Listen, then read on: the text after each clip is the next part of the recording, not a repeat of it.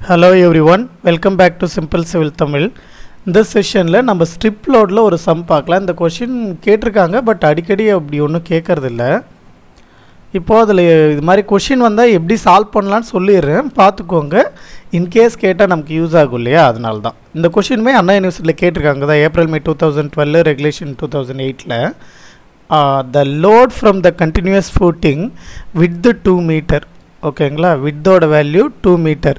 which may be considered to be a strip load of considerable length is 200 kilonewton per meter square. So load oda value நமக்கு 200 kilonewton per meter square கொடுத்திருக்காங்க. Determine the maximum principal stress at 1.5 meter depth. So depth oda value z வந்து 1.5 meter value கொடுத்திருக்காங்க. 1.5 meter னு கொடுத்திருக்காங்க. If the point lies, first condition என்ன, directly below the center of the footing. இப்போ footing இருக்குன்னு வச்சுக்கோங்க. இங்கே லோடு ஆக்ட் ஆகுதுன்னா ஸ்ட்ரிப் லோடு இந்த ஃபூட்டிங்கோட விட்த் 2 மீட்டர்னு நமக்கு தெரியும். பியோட வேல்யூ இதில் டைரெக்ட்லி பிலோனா இந்த சென்டர்லேருந்து கரெக்டாக 1.5 மீட்டர் டெப்த்தில் எவ்வளோ வரும். Next directly below the edge of the footing, அதாவது இந்த எட்ஜ் இருக்குல்ல, எய்தர் இந்த right side are left side ரெண்டுமே ஒன்றா தான் இருக்கும் போது நான் ரைட் சைடு எடுத்துக்கிறேன்னு வச்சுக்கோங்களேன்.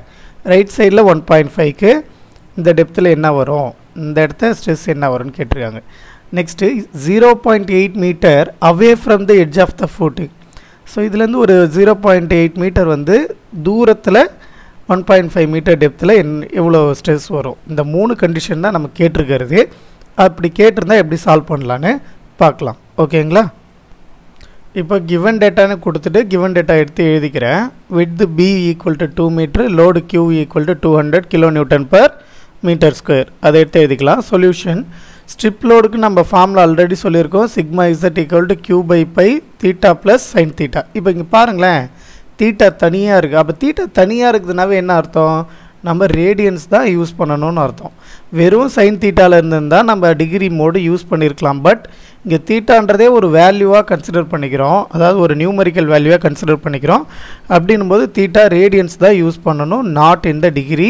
ஸோ ஸ்ட்ரிப் லோடு வந்தால் மட்டும் உங்கள் கேல்குலேட்டரை ரேடியன் மோடில் செட் பண்ணி தான் ஆகணும். ஓகேங்களா? சரி, ஓகே, நம்ம இப்போ சம்முக்குள்ளே போயிடலாம். ஃபஸ்ட்டு கண்டிஷன் என்ன சொல்லியிருந்தாங்க, directly below the center of the footing இல்லையா?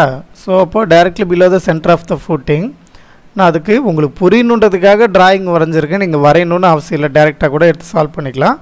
ஓகே, பார்க்கலாம். இப்போ பாருங்கள், இந்த ஃபூட்டிங் இருக்குது. ஃபூட்டிங்கில் 2 மீட்டர் விட்து மொத்தமாக போட்டோன்னா அது தீட்டா. ஓகேவா? சென்டரில் மொத்தமாக போட்டோன்னா அது தீட்டா. ஸோ இந்த ஹாஃப் என்ன தீட்டா பை 2, இந்த ஹாஃப் என்ன தீட்டா பை 2. நமக்கு தேவை சென்டர் தான். ஸோ இங்கேருந்து இந்த எட்ஜுக்கு தான் நம்ம ஆங்கிள் வரையணும். இந்த எட்ஜுக்கு தான் either left side, sorry either right side are left side. So இந்த சைடு என்ன ஆகும், அப்போது தீட்டாவில் பாதி தீட்டா பை 2ன்னு வந்துருமா? அதை தான் இங்கே எடுத்து எழுதியிருப்போம், தீட்டா பை 2ன்னு. இப்போ பாருங்கள், tan theta by 2 equal to, இப்போ இது ஒரு ட்ரையாங்கிளா, இப்போ இது மொத்தமாக 2 மீட்டர்னால் பாதி வந்து 1 மீட்ரு. இங்கே தீட்டா பை 2 இருக்குன்னா tan theta by 2, tan theta equal to actually opposite side by hypotenuse இல்லையா?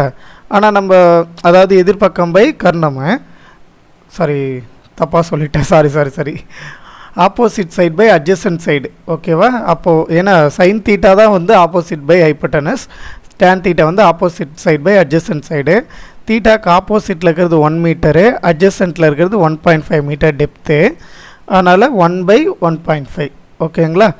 அப்போது நமக்கு தீட்டா மட்டும் வேணுன்னா டேன் இந்த பக்கம் கொண்டு வந்தீங்கன்னா டேன் இன்வெர்ஸ் ஆகிடும். நெக்ஸ்ட்டு வெறும் தீட்டா மட்டும் வேணுன்னா 2 times of tan inverse of 1/1.5 வச்சுட்டு கேல்குலேட்டரில் போடணும். கேல்குலேட்டர் ஓப்பன் பண்ணிக்கலாம்.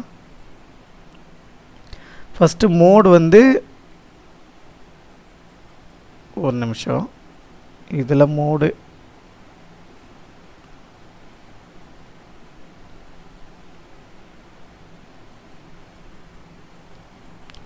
இந்த கேல்குலேட்டரில் ரேடியன் மோடு எப்படி செட் பண்ணணும்னு எனக்கு தெரியல. பட் நம்ம நார்மலாக எக்ஸாமுக்கு யூஸ் பண்ணுவோம் இல்லையா, FX991 MS அதில் மோட் பட்டன் 2 தடவை ப்ரெஸ் பண்ணிங்கனாக்க டிகிரியாக ரேடியன் மோடான்னு கேட்கும். ரேடியன் மோடுக்கு 2 ப்ரெஸ் பண்ணிங்கன்னா ரேடியன் மோட் செட்டப் ஆகிடும். ரேடியன் மோட் செட்டப் ஆனதுக்கப்புறம் நீங்கள் ஜஸ்ட் இதை டைப் பண்ணுங்கள், உங்களுக்கு இந்த ஆன்சர் வந்துடும். ஓகேங்களா? அப்போ தீட்டா ஈக்குவல் டு 1.176 ரேடியன்னு போட்டுக்கோங்க. இப்போது இந்த தீட்டாவை தூக்கி ஃபார்முலாவில் சப்ஸ்டியூட் பண்ணுங்கள். க்யூவோட வேல்யூ 200, பை அப்படியே இருக்கும் 1.176 ப்ளஸ் சைன் 1.176. எல்லாமே ரேடியன் மோடில் வச்சு தான் சால்வ் பண்ணணும். இந்த மொத்த சம்முமே ரேடியன் மோடில் தான் வச்சு சால்வ் பண்ணணும். சால்வ் பண்ணிங்கன்னா 133.63 kilo Newton per metre square நமக்கு கிடைக்கும். Next second condition, sigma Z at directly below the edge of the footing. அதாவது இந்த எட்ஜில் வேணும் அப்படின்னு வச்சுக்கோங்க. இந்த சென்ட்ரலில் இல்லை, அதாவது சென்ட்ரலில் தான் வேணும்னா இங்கே லைன் வந்திருக்கும். இது எங்கே இருக்குது? எட்ஜில் இருக்குது. அப்படின்னும்போது இங்கே கவலையே பட தேவையில்ல, இந்த எட்ஜுக்கு போகுது ஏரோ லைனு.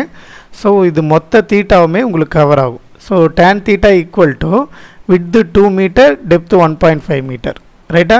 அப்போ தீட்டா வேணும்னா tan இன்வர்ஸ் ஆஃப் 2/1.5. அப்போது நீங்கள் இதை அப்படியே கேல்குலேட்டரில் டைப் பண்ணி சால்வ் பண்ணிங்கனாக்க உங்களுக்கு 0.927 ரேடியன்ஸ் கிடைக்கும். ஓகேங்களா? நெக்ஸ்ட்டு அதை பேஸ் பண்ணி சிக்மா இசட் ஃபைண்ட் அவுட் பண்ணுங்கள். க்யூவோட வேல்யூ 200, தீட்டாவோட வேல்யூ 2 இடத்தையும் சப்ஸ்டியூட் பண்ணி சால்வ் பண்ணிங்கன்னா 109.93 kilo Newton per metre square கிடைக்கும். Right? Next 0.8 metre away from the edge of the footing. இந்த ஃபூட்டிங் 2 மீட்டர் ஃபூட்டிங் இருக்கு இல்லையா, இந்த எட்ஜிலேருந்து 0.8 மீட்டர் தள்ளி எவ்வளோ வரும்னு பார்க்குறோம். நமக்கு தெரியும் இது மொத்தமாக இருக்கிறது தீட்டா. அதை நான் என்ன பண்ணிக்கிறேன்னா தீட்டா 1 தீட்டா 2 நம்ம மொத்தமாக இருக்கிறது எடுக்க முடியாது இல்லையா, அதனால் என்ன பண்ணிக்கிறேன் பாருங்கள், மொத்தமாக இருக்கிற தீட்டாவை தீட்டா 2ன்னு எடுத்துக்கிறேன். பட் நமக்கு தேவையானது இந்த ஆங்கிள் தான். அப்படின்னும் போது இந்த தீட்டா 1 இருக்கு இல்லையா, அதாவது இந்த எட்ஜுக்கும் 0.8 மீட்டருக்கும் உள்ள டிஃப்ரென்ஸு, அதை தீட்டா 1ன்னு எடுத்துக்கிறேன். அப்படி எடுக்கும்போது நமக்கு ஆங்கிளோட வேல்யூ என்ன வரணும்? தீட்டா 2, மொத்த தீட்டா 2ல் தீட்டா 1 கழிச்சிட்டா மீதி இருக்கிறது என்னன்னு வந்துடும். So theta 2 minus theta 1. Theta 2 பாருங்கள், தீட்டா 2ன்றது மொத்தமாக 2 metre plus 0.8 metre, 2.8 metre divided by 1.5 metre. So tan inverse of 2.8 metre by 1.5 metre. Next theta 1க்கு இங்கேருந்து தான் ஸ்டார்ட் ஆகுது. So 0.8 metre divided by 1.5 metre. அந்த 0.8 மீட்டர் டிவைடட் பை 1.5 மீட்டர் போட்டுக்கிறோம். இதுக்கான difference கேல்குலேட்டரில் அப்படியே அடிச்சிங்கன்னா 0.589 ரேடியன்ஸ் வரும். இதையும் டைரெக்டாக ஆஸ் யூஷுவல் ஃபார்முலா சப்ஸ்டியூட் பண்ணிக்கோங்க. க்யூவோட value 200, தீட்டாவோட value sign தீட்டாவோட value substitute பண்ணி சால்வ் பண்ணிங்கன்னா sigma Z equal to 72.86 kilo Newton per metre square நமக்கு கிடைக்குது. இதை தூக்கி ரிசல்ட்டில் எழுதிக்கோங்க. Sigma Z at 1.5 metre below the centre, அதாவது டைரெக்டாக சென்டருக்கு sigma Z value 133.63 kilo Newton per metre square. Next directly below the edge of the ஃபூட்டிங்க்கு sigma Z equal to 109.93 kilo Newton per metre square.